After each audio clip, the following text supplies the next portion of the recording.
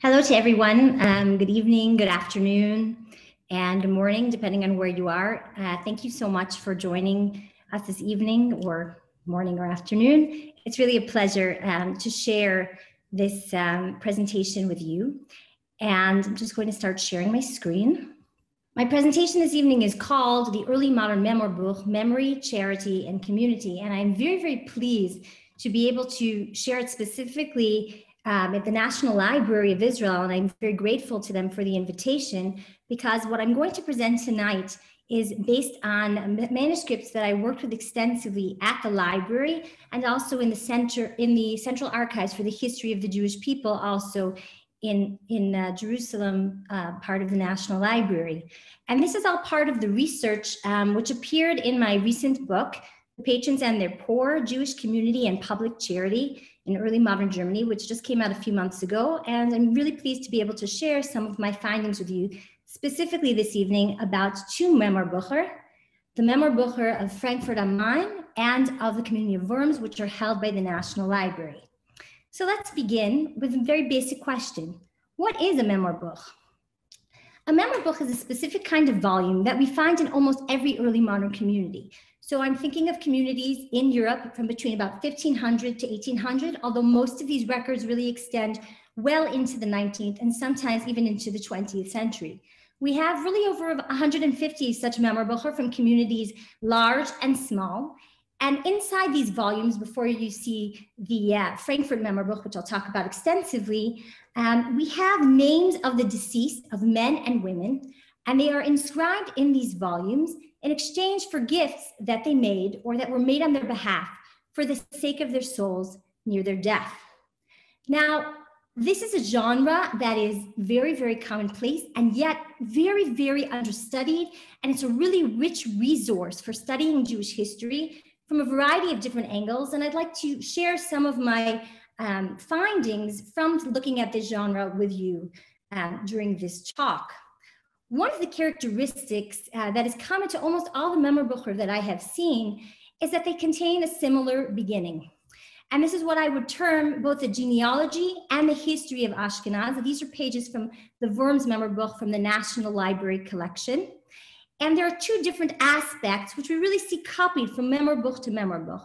One is the list of martyrs. And there are lists of either individuals or communities, or sometimes both. Sometimes you have lists of specific individuals, specific rabbis, or just broader names of communities in which Jews were martyred during different kinds of persecutions, most notably the First Crusade, persecutions around the Black Death, later on, as we'll see this evening, in the 1648 Cossack uprising, and also other persecutions as well that are perhaps less well known. This is a sort of generic list that's often copied from one Memorbuch to another.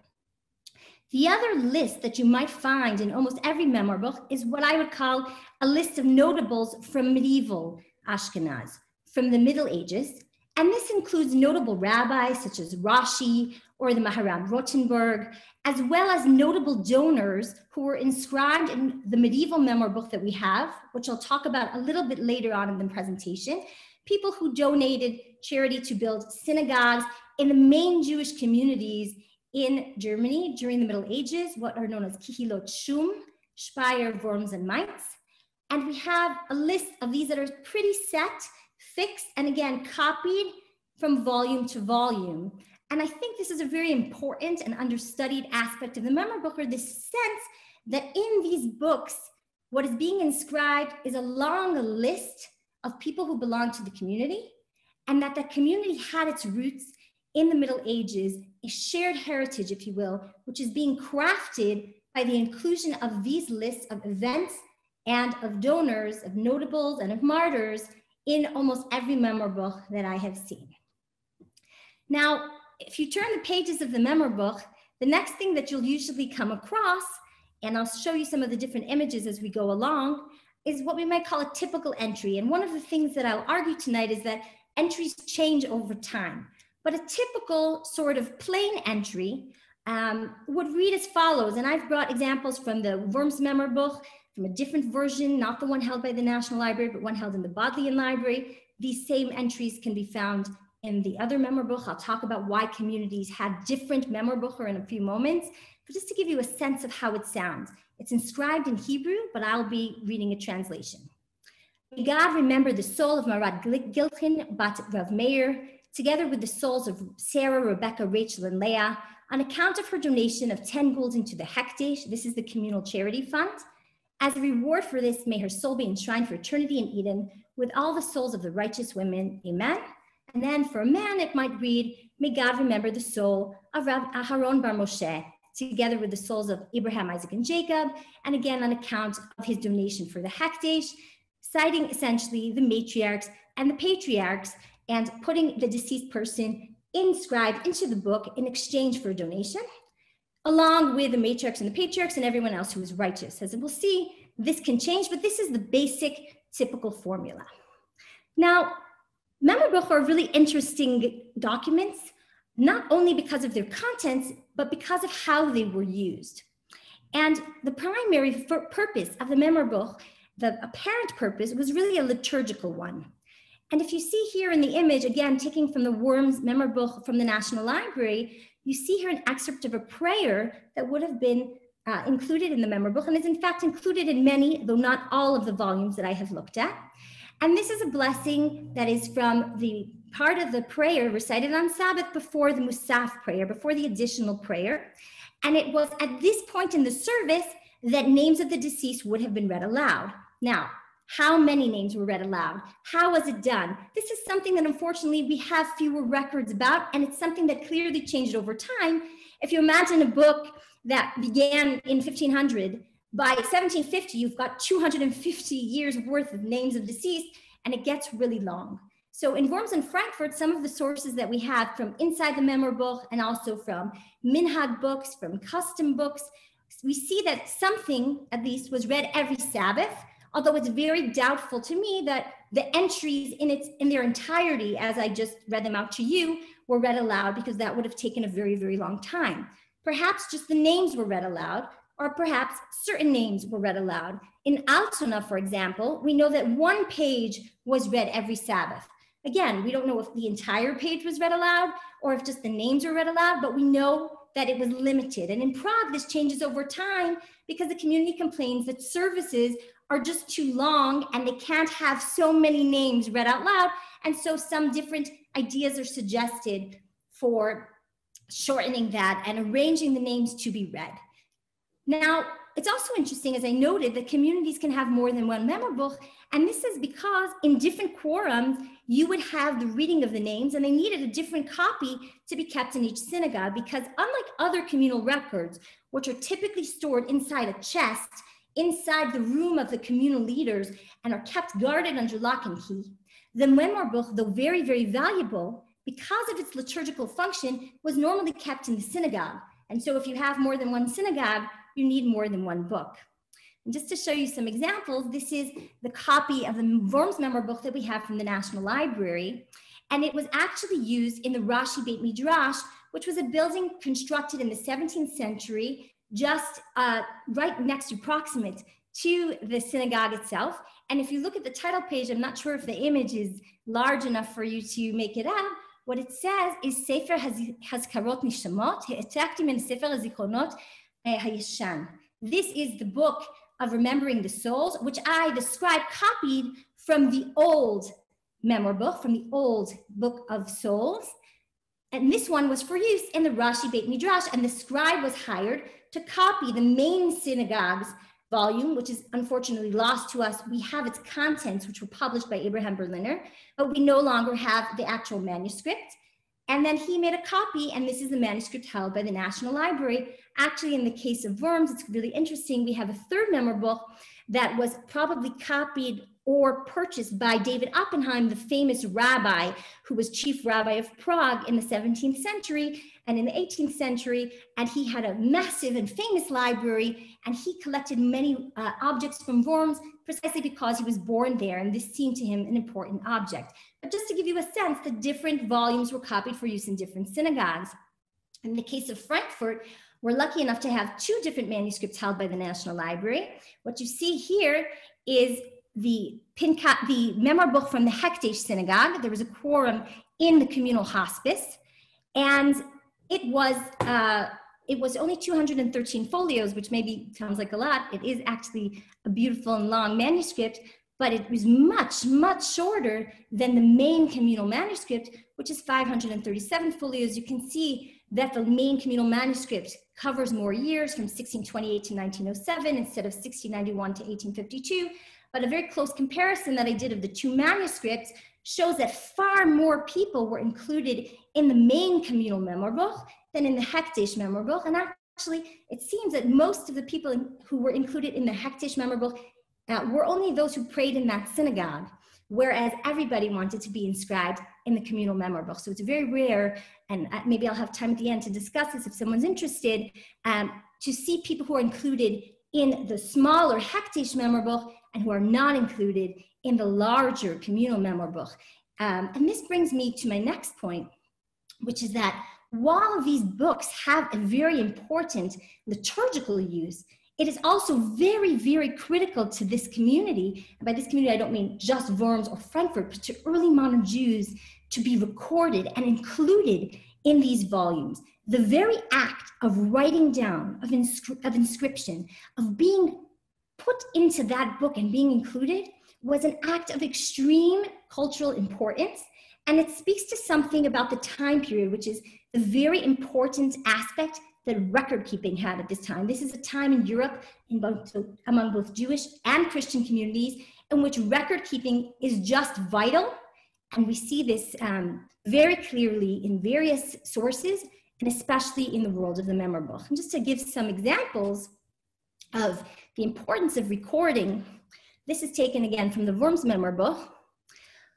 There's a very fascinating moment in time where the scribe brings us into the scribal process.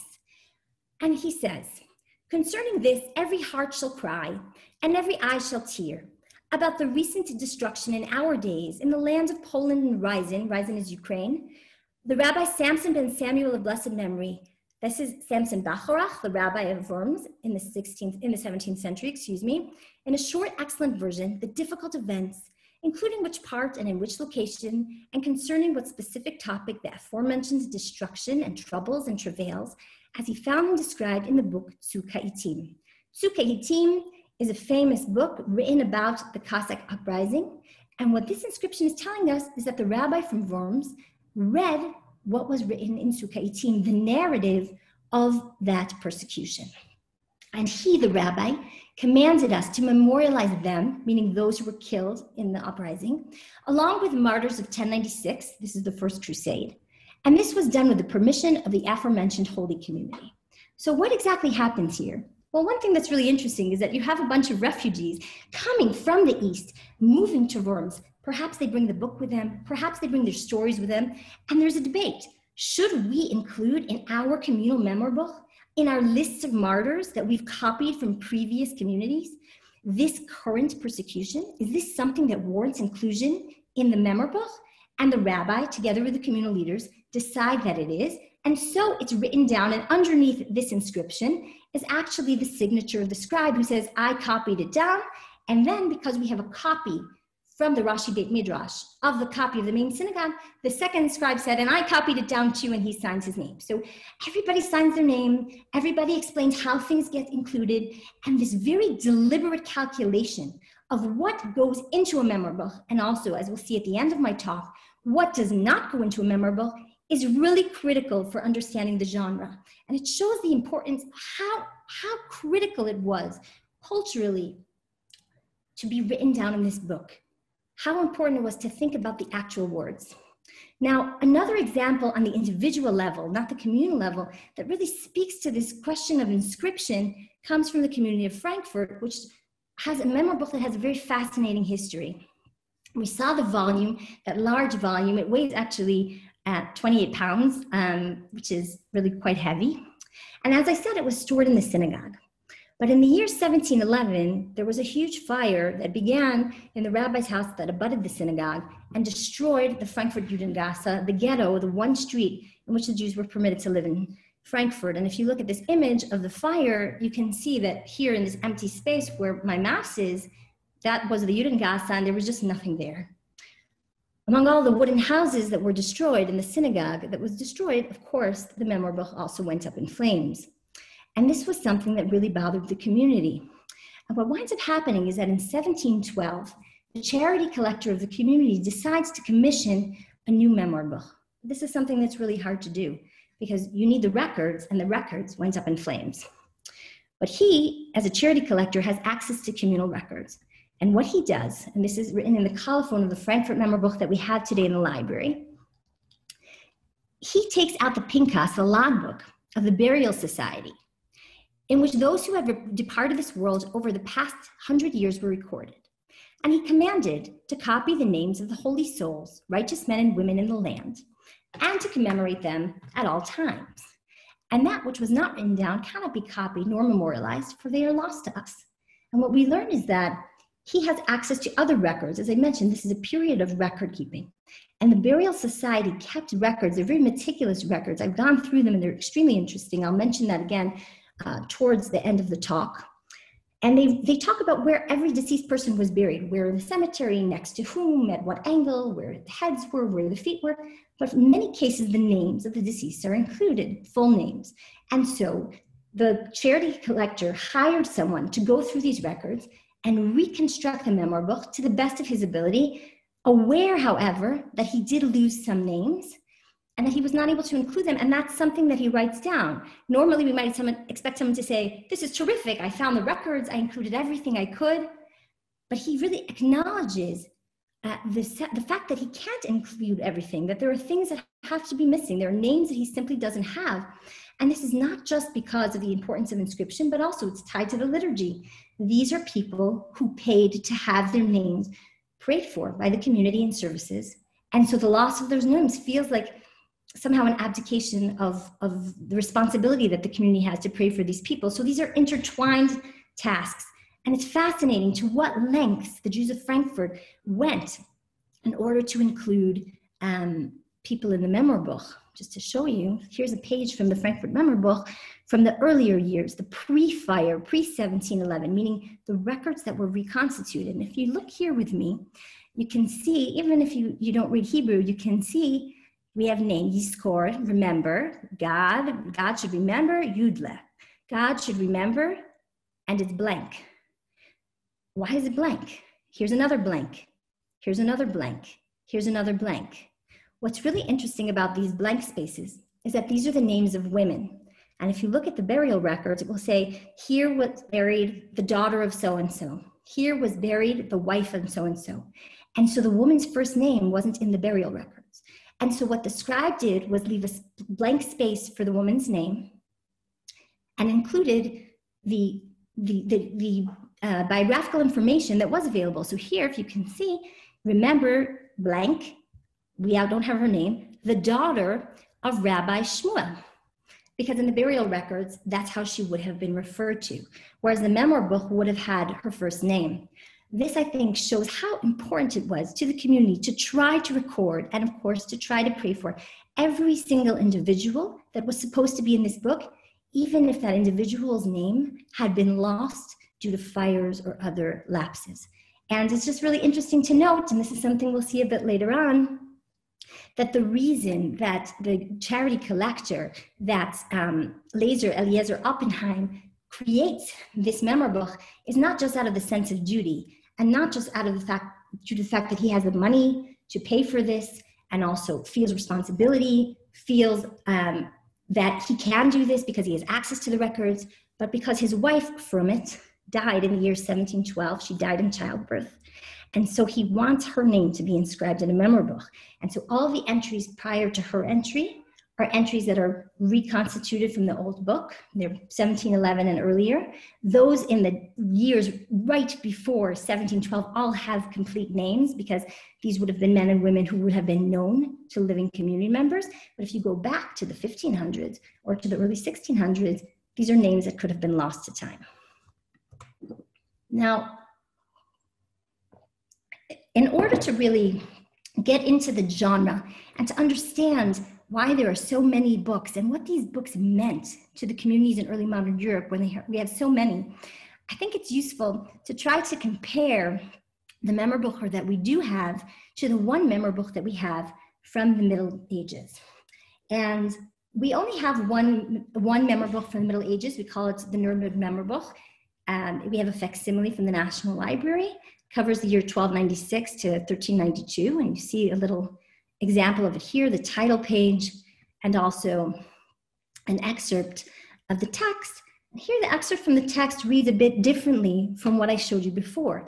It's actually just a list of names and a donation. So for example, and I'll read in the Hebrew and translate, Rav Yitzchak bar Yosef, Chatzi Ravia. So Yitzchak, the son of Yosef, gave half of this coin. Yitzchak bar Kolonimus, Heniach Sfarim LaKahal. He gave books to the community.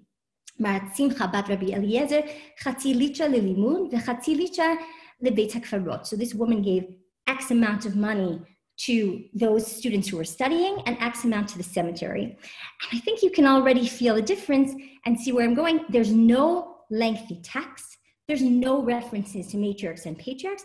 It's really just a donation list, and the donations are different.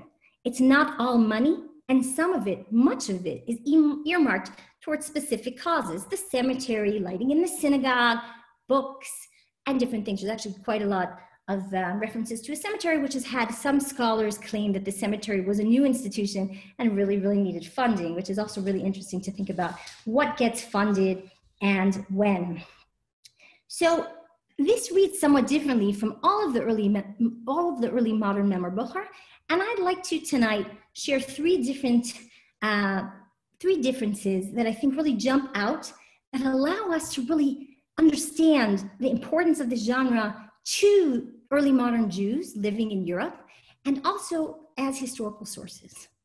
So the first such development that I'd like to talk about is the development of a set fee. In the entries that I just read to you from the Nuremberg Memorbuch, we saw different amounts to different causes. But what we see in early modern Memorbucher, and here I am talking specifically about Worms and Frankfurt, although much of what I'm saying is actually exactly the same in many different communities. My research since has taken me to look at many different Memorbucher, and I see some similarities and some differences. And to look at this, I'd like to go to a source that's very rich, and that is the custom books of the sexton of the Worms community at the time of the Memorbuch, Yuspa Shamash, who was the sexton in the 17th century. And what he explains to us in his custom book is the following. Again, he writes in Hebrew, and this is a translation. Every head of household that dies, whether male or female, must pay 11 gulden to the Hektish. The Hektish in Worms means the communal charitable fund. That's a general charity fund run by the community. Immediately after the 30-day mourning period. 10 gulden is for the burial plot and burial expenses. And burial expenses are very hefty. This is another really interesting topic. You have to pay for the boards to construct the coffin. You have to pay for the shroud. You have to pay a tax to the Christian authorities. There's an escort tax as well. There's a lot of expenses associated with burial. And 1 gulden is for recording him or her in the Pinkas Haskarat Neshamot. This is the Memorbuch. And to memorialize him or her for 1 year. And after that, they erase him from the memorial book. But if he is well-to-do and able, they coerce him to give another 10 gulden. And this payment is paid off over the year from the day the deceased died. And immediately on the last Sabbath of the 30-day mourning period, the sexton writes his name down in the book of eternal memory to be recited for 1 year. And after he has paid the 10 gulden, he remains inscribed there for eternity. And whoever does not pay off the 10 gulden, he is erased after 1 year from the book of eternal memory and is not memorialized other than during that first year. And the payment to the sexton for the inscription and all the above burden is a 1/4 gulden. So there's also a fee to pay here the sexton, sometimes a scribe, for the actual writing of the document. Now, what does this really mean? What Yuspa Shamas is suggesting is that there are 2 different manuscripts that are used in parallel. One manuscript is where you write down the people who died, who paid for their burials, and then paid 1 extra gulden for the right to be inscribed and memorialized for the period of 1 year after death. Now, I just need to tell you, having gone through the records of the charity collectors and all the community associates and all the officials, and I've gone through their log books and their finances, it's really hard for people to pay for this right away. You often see people using collateral, giving jewelry, giving items from the house and say, take this until I can pay off the burial debt. So this is not something that everyone can afford, but people slowly pay off these debts in reality. So the picture we're getting here is very idealized. On the ground, it doesn't really work like this. And then Yospa says that again, in this ideal reality, people will give another 10 gulden following that year. They'll pay it off over the course of the year. And then they'll be inscribed in the Memorbuch, the one we have today. The fancy, for eternity Memorbuch, where you're going to be included forever until they stop using these books, sometimes really up until the Second World War. Now, I have to tell you, as someone who worked with these manuscripts, I haven't really seen many erasures or crossing out. I have seen that once or twice. I don't think they actually cross people out, although I have never seen a copy of this draft Pinkas to compare. But having compared other communal records, burial records, and tombstones to these lists, I'm not really sure that they did actually erase people, and they sometimes included people who didn't pay the set fee. So again, what happens on the ground in a community is really different from this picture. And yet, I think this picture shows us something important. In the ideal world, everyone has to pay a set fee, and that set fee is 10 for burial, 1 for inscription, and then another 10 for inscription, coming to 21 gulden. And it all goes to the communal charity fund, which gives the charity collectors the most flexibility with how they can use these funds. So it's not earmarked towards the lighting or towards the cemetery. It's all in the hands of the charity collector, which is something very critical because the community has a lot of expenses and really not a lot of income. That's something I'm happy to talk about also in the questions and answers. Just to show you that this is not just in Worms, here's a page from the Frankfurt Memorbuch, and you can see Aleph Chaf Sofit written several times. That's the gematria of 21 gulden, which I would assume is the same 21 gulden. 10 for burial, and then 11 for inscription. This is a price that we see across Memorbucher. Different communities may be somewhat different. Sometimes it just says giving something to the hekdesh, but we do see fewer and fewer earmarked donations over the course of the early modern period, more in the 15th century and the 16th century, and then these taper off and these become cash payments to the communal charity fund. So that's the first change, a set fee to a broad charity fund. The second change that we see over this period is actually that we have a family context. If you think back to what I showed you about the Memorbuch from the medieval period, we saw a list of names. We have absolutely no idea, no identifying information to know if there's any connections between the names. Are these chronologically inserted? Is there some relationship between the people? And this is something that we know much more about when we get to the early modern period. And the best example of this is, of course, from the community of Worms. And if you look with me at this page, you'll see something really fantastic. These are all the entries, and then you see things that are written in the margins. What is written in the margins? Identifying family information. And this is something that we see much more frequently as we get to the 17th and 18th century. So this is a close-up of the page we just saw. So you can look along with me. This is just one example of what's written in the margins. We have here Adel bat Jacob HaKohen, the second wife of David Alsace, who died in 1666. That's the marginal insert, second wife of David Alsace. The next entry, Sheva bat Eliezer Lippmann, his first wife, David Alsace's first wife, for whom there is no date of death. So we don't know if she died first and then he remarried, or if they were divorced. I would assume if they were divorced, she would not be written as his wife, and so therefore she died after his second wife. The third entry is Sprintz, Alsace's daughter-in-law, who dies in 1736. And then Alsace is listed a few lines later. He died in 1674. I hope that a few things are jumping out at you. And it's a lot of names and a lot of details, but there's something really important that happens here. First of all, this book is not chronological. It's roughly chronological, but there's no reason to assume, and every reason not to assume, that these names are listed in chronological order. And you have to do a lot of detective work to figure out who died when, because the dates are not always included. And so the way I've dated these entries is by comparing them to burial records, to tombstones, to other data that we have in other communal logbooks, and making a chart and trying to put some order to it. So they're not chronological. The second thing that we see is they're familial. We have here a family grouping, a second wife, a first wife. And this is really, I think, by design. And some of the reasons for that, I think, will come across shortly. But this is organized according to family units. And what's interesting is that means you have to leave spaces in the manuscript if you're the scribe. You have to say, okay, well, this wife died, he didn't die, he might want to be written near there, so I'll leave a space. This may explain also the whole draft book that we don't have a copy of, because if you have a draft, it's much easier to work off the draft and then make it look very beautiful than to really think about who might die when and who might need to be included. And so this is something very important to know when you're working with these sources. In Frankfurt, we don't have any marginal notations post 1711. We don't have any pre either, but that's copied. That is chronological, copied from the burial records.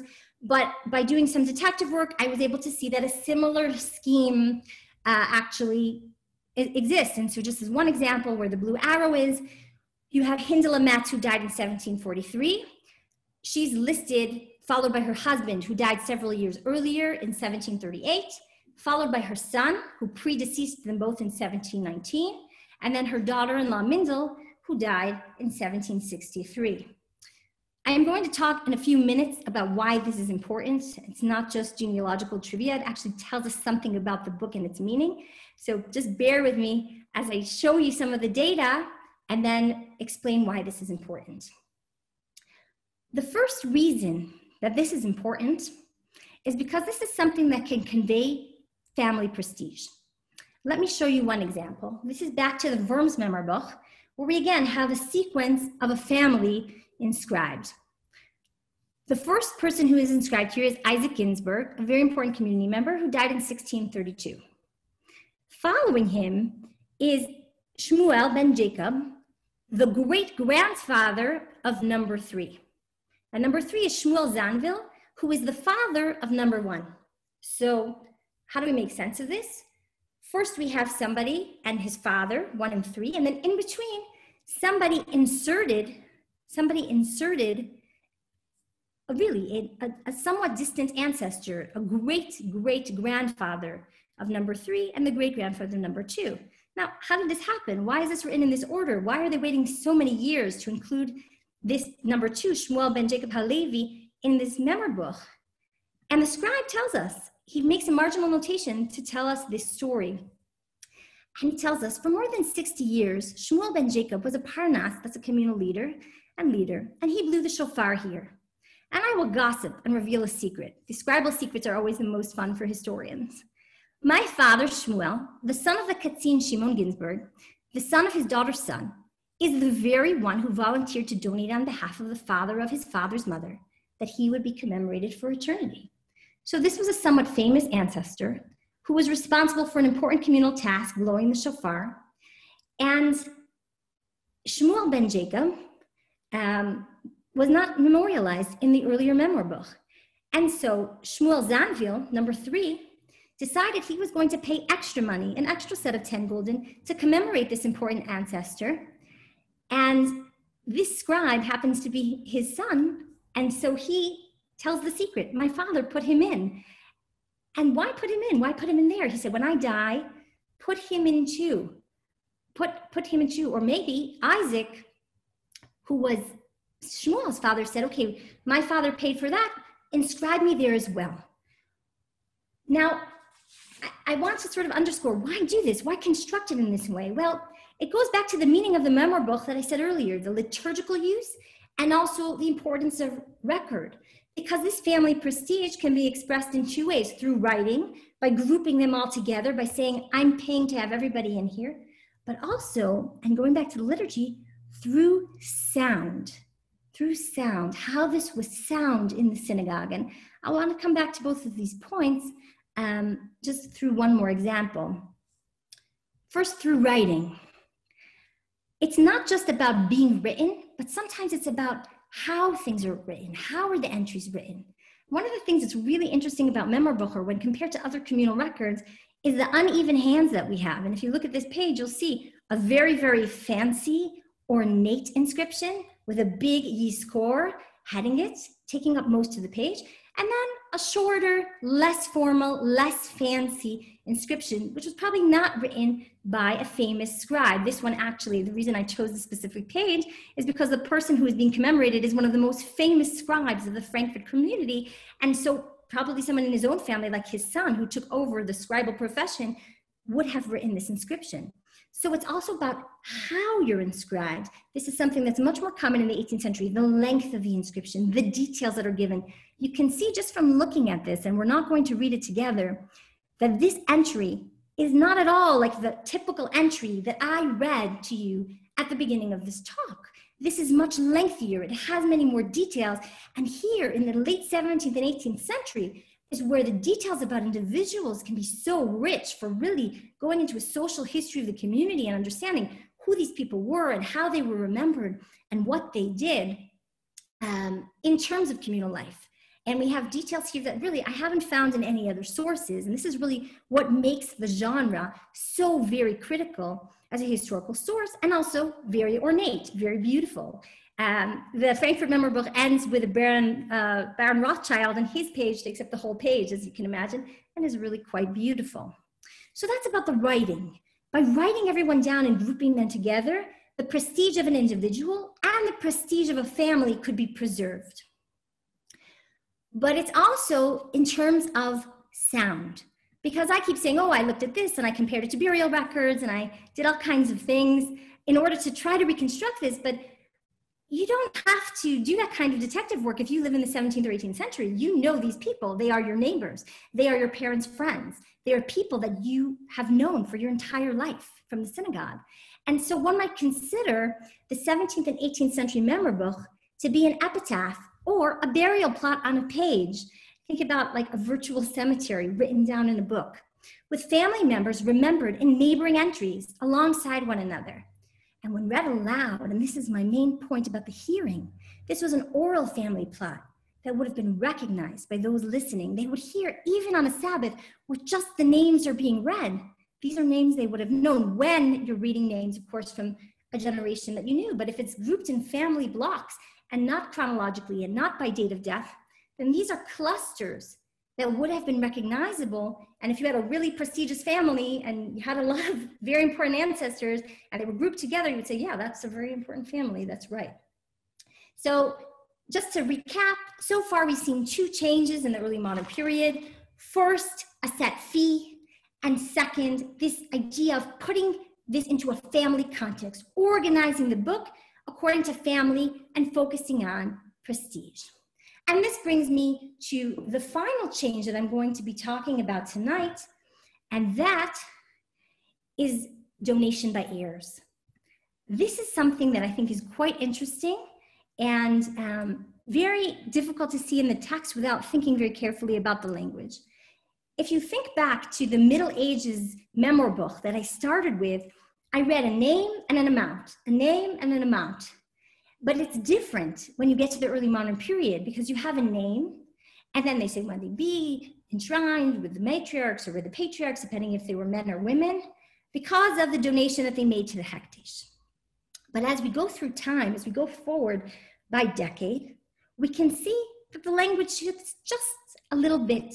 And instead of saying for the 10 gulden he or she gave to the Hektish, it says for the 10 gulden that the heirs gave to the Hektish, or that somebody's husband gave to the Hektish, or that her son gave to the Hektish.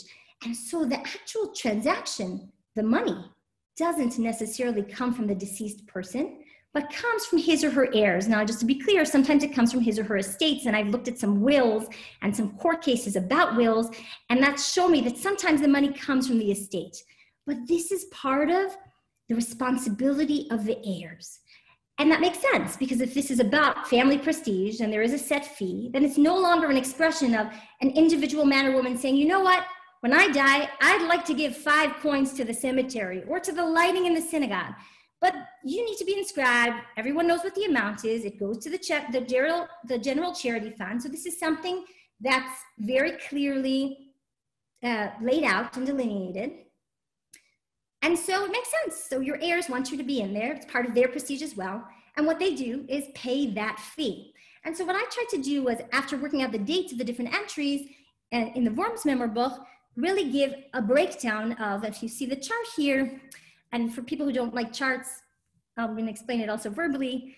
Donated by others is in blue, donated by themselves is in orange, and yellows is family units, some family grouping donated together. This tapers off in the 16th century. This is much more like the medieval Memorbuch, where we see a couple donating for a specific item, and then you see gray is also couples. This is something that disappears over time. And you can see that with the exception of these years, from 1690 to 1709, we see an upward trend where we go from almost all donations by the self to almost all donations by heirs. And the reason we see a change from 1690 to 1709, without getting into it too much, is because in 1689, Worms is burned to the ground by the French troops. The entire community has to leave. Nobody lives in Worms. It takes 10 years to rebuild it. And so we have very, very few donations, and those donations are made by refugees who live elsewhere. And so it's very, very different. It's not their heirs when they die. They're actually sending mostly physical items to their community in the hopes it will be rebuilt. So it's a complete anomaly. Now, this chart gets all the more interesting when we think about Jewish law and how inheritance works. Because women are not technically heirs under Jewish law. There are many loopholes employed in the early modern period so that daughters inherit along with sons. But the heirs in the Memorbuch are almost always male. And here I'll show you two different charts where I've broken them down by gender. The male entries, donation by self and others, the light green is men donating for themselves, and the dark green is men for whom others donated. And you can see it's the same trend, moving much more towards heirs donations in the 18th century. But if you compare it to the bottom chart of the women's, where also the light color is women donating for themselves and the darker color is women for whom others donate, you can see that the trend starts much sooner for women.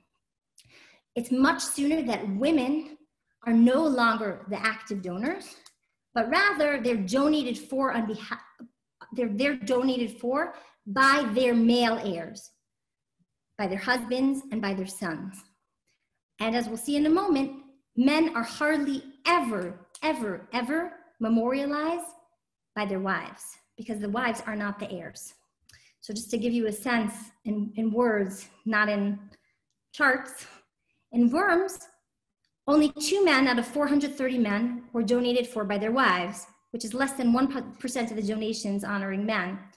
By contrast, 210 women out of 425 were memorialized on account of the donation made by their husband, which constitutes 47% of the donations given to honor women. So it's a very different percentage. Women and men are commemorated, but the record removes women from the position of active donors and incorporates them instead as parts of family units. And what do I mean by that? I want to be very clear. Again, I've gone through many charity records, and this is something I've done in my book, and we see that sometimes the women are the ones who pay, but they're never remembered as the people who pay. Their involvement is sort of obscured. It's, I don't want to say erased, but it's obscured, whereas the men's involvement is not obscured.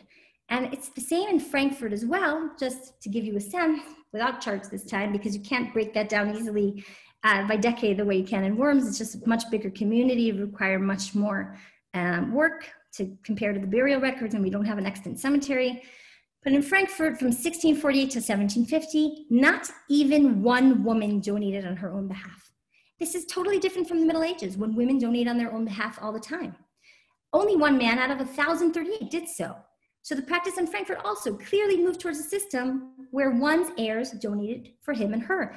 They donate not for themselves, but for their heirs. And what winds up happening, and I really want to stress this, is that this really does obscure in many, many ways the active involvement of women in charity. And women are very active in charity, and yet their records, their actions are part of the family unit. And this is something that we see not just in the Memorbuch, but in many different kinds of charities, in charities to the Holy Land, in Christian charity of the time, where female gifts are part of the family gift, and male gifts can be individualized. And this is a general trend that we see in the 17th and 18th century, where women's actions, while still happening, are sometimes really, really obscured by male record keepers and by male communal leaders who sometimes push them to the sides, which is a really interesting trend, parallel among both Jews and Christians. Now, these sources are really wonderful and show us a lot about how charity was donated and how these books were conceptualized and how they changed over time to be more ornate and with more details and to really be something very important both liturgically and through the written record, and they're wonderful sources. But I'd like to also show you one other aspect of them, which is that part of this very conscious construction and deliberate inscription meant that not everyone was included, and there were choices being made.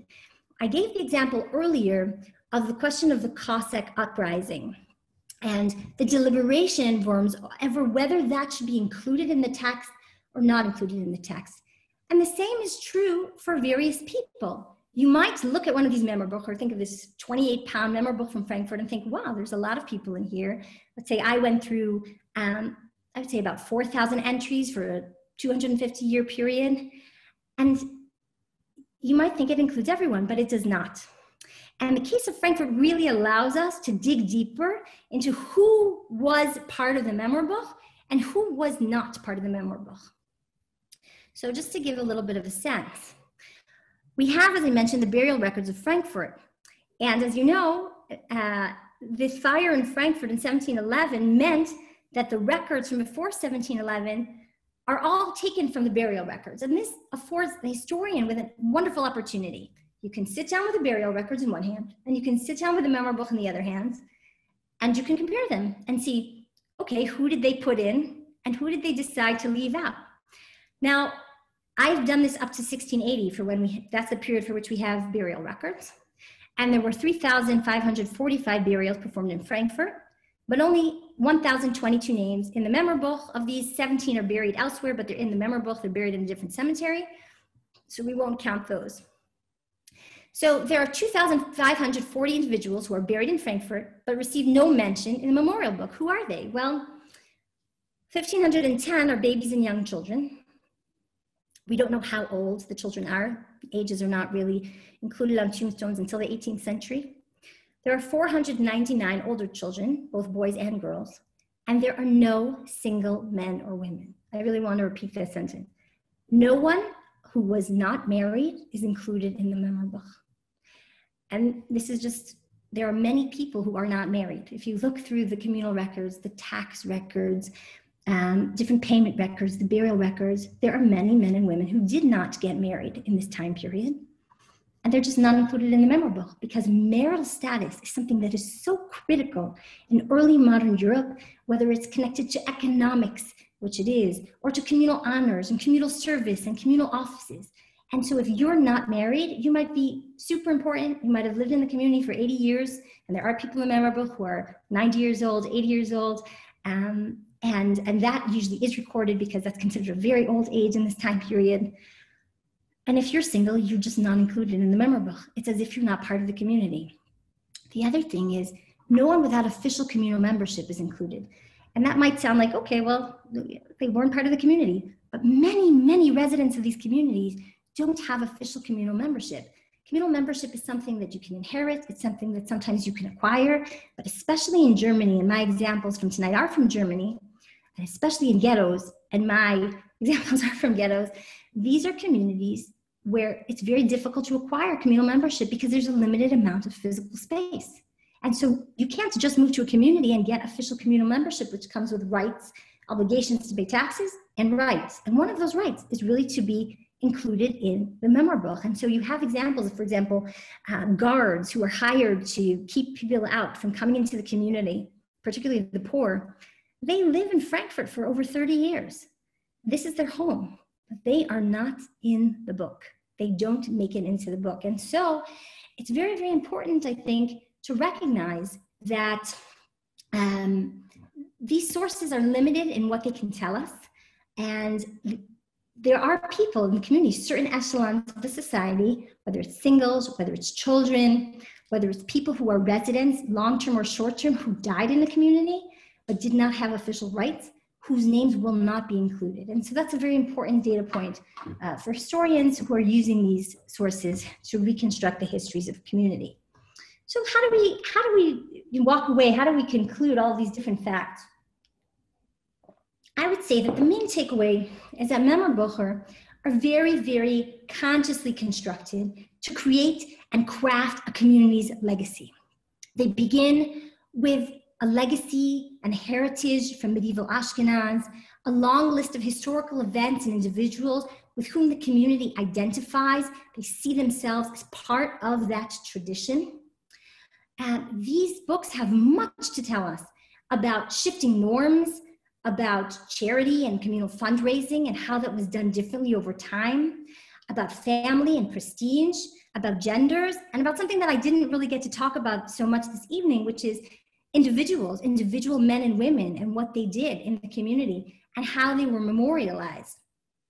These are really a very critical source for understanding both communal history and communal memory. And I really do hope that more scholars will come and work on additional Memorbuch and look at these valuable sources and see what they have to tell us about really the ins and outs of daily life in Jewish communities in early modern Ashkenaz. Thank you very much. Wow, that was amazing. Thank you very much. There are many questions. I'm going to have to not read them all. I apologize to those I will skip over. The first question is regarding the women's charitable activity. Do we have any other examples of which women's charitable activity is obscured in this period of time? Thank you for that question. We have several different examples of that. One example comes from a very interesting manuscript in the Central Archives for the History of the Jewish People, and that is a logbook of charity given by the community of Altona, Hamburg, to the land of Israel. And what we see there is also extremely interesting. Most of the donations there are recorded as having been made by the men in the family, the exception being widows and some wealthy women, most famously Glickl of Hamelin. Yet, when you look in the second half of the logbook, and this is what's really interesting, there's a formal section in which there's a formal, beautiful list. Think about the importance of record keeping. And there the names are all male. But the second half, which is where the charity collector wrote down how he collected the money, you see that a lot of times it's the women who are bringing the money. And so the donation is recorded as male, and yet the person bringing the actual funds is the wife or the daughter. And so women are actively involved. And we see this also in various communal takanot, decrees, which in the late 18th century try to push women out as official charity collectors for the community. Thank you very much. We're getting many, many compliments in the chat room. I'll be sure to send you the transcript later on so you can read them in person. R. Coleman asked, is there a list of available Memorbuch? Where are the books indexed? And then Paul also asked, is there a list of surviving Memorbuch? We don't have a formal list of Memorbuch to the best of my knowledge, although you could certainly go on the National Library website or on Ktiv and do a search for Memorbuch and come up with many of them. Some have been published, so the one that's lost to us from Worms was actually published in the 19th century. This is an important historical project that I think needs to happen. There are many Memorbuch held by various libraries and archives, and I am sure that if we look harder, we will find more of them. But unfortunately, there is no list right now. But almost every community, regardless of size, really had, and I'm talking about even small villages, I found some of their Memorbuch. Thank you. Lawrence had a very interesting question. Just how expensive was 10 gulden in the purchasing power? That is a really, really important question. It's something that, of course, shifts over time. One of the things that really interested me is that the rate stays constant from the 16th to the 18th century, even though what that could purchase changes so drastically in the period, particularly after a fire or after a plague or after a city is burned down, when the community is really destitute. And it's in those times that we also see someone paying even 1 gulden or just sachma, just a little bit in order to be included. In some communities in the 16th century, a master journeyman, if we use example from the Christian world, might make 40 or 50 gulden a year. So it's a pretty hefty sum. But again, I think this is where looking at the on the ground versus looking at what's written in the text really matters. And that's why I think so many people don't really pay the money, or certainly don't pay it right away. And I'll just add one more thought that I have about this question. If you think about the slide that I showed from Frankfurt, where you have a wife and a husband and a son and a daughter-in-law, someone down the line, when they have enough money, is paying for all of them to be remembered. I don't know if there's a group rate or not a group rate, but they are sometimes waiting until there's enough money in the family estate to pay for this kind of inscription, which is really interesting. And that's why it's so important to realize that these are not chronological units, but sometimes family units. And they may explain something about a family's purchasing power. Thank you very much. Diana asked, why are some pages graphic, like the tree or a circle? So that actually is a colophon, that special page. That is where the scribe writes about the whole process of reconstructing the Memorbuch in the wake of the Frankfurt fire. Most of the pages will just include the entries. Some, as I showed, were more ornate, and these are usually for more well-off families that can afford to have a well-to-do scribe, famous scribe, inscribe them into the Memorbuch. Again, showing how important it is that it's recorded, because you can't just come into the synagogue and leaf through the Memorbuch. So the fact that it's important enough to a family to have it inscribed in a really ornate way tells us how important the act of inscription is to this community. Thank you. There are two questions that are very much related. Nomi asked, have the names been transcribed to English and indexed or digitized? If not, is there any plan to do this, or how to organize such a plan? No, I'll keep the other question for later, sorry. Okay, there's usually not an index to the Memorbuch. There are some later Memorbucher that do have indices. I think in the 19th century, we have some, but the ones from this early period would not have an index. Now, I think that this material should be digitized and searchable, and one day I hope to try to work with that. Now, there are also, I think, 2 digitized Memorbucher that people can look at in the Steinheim Institute, which is an important institute in Germany that works with tombstones, digitizing tombstones. And I believe that the Memorbuch of Koblenz, and just right now I'm not remembering what other Memorbuch, is digitized on their website. I myself worked with these with Excel spreadsheets, and so maybe that's the start of a project that could be searchable, which could be very useful for future scholars and also for anybody interested in genealogy. Thank you. Sorry for my mix-up. The 2 questions that are connected are, David asked, was this practice used in other communities, and when and why did it stop? Did these develop into the Yizkor books? And Ekaterina asked, why did this tradition of compiling Memorbuchs develop only in Germany and not in other regions? So I focus on German Jewish history. So I presented material from the communities that I worked on. This is definitely something that we have in many other communities. These are Yizkor books. The Memorbuch is a Yizkor book. And certainly you find these in many other communities farther east as well. I just work on the west. You can find it in Prague. You can find it in the east. All communities really would have these books. When does the practice stop? Really, sometimes the practice stops when World War II comes, because these communities and their records are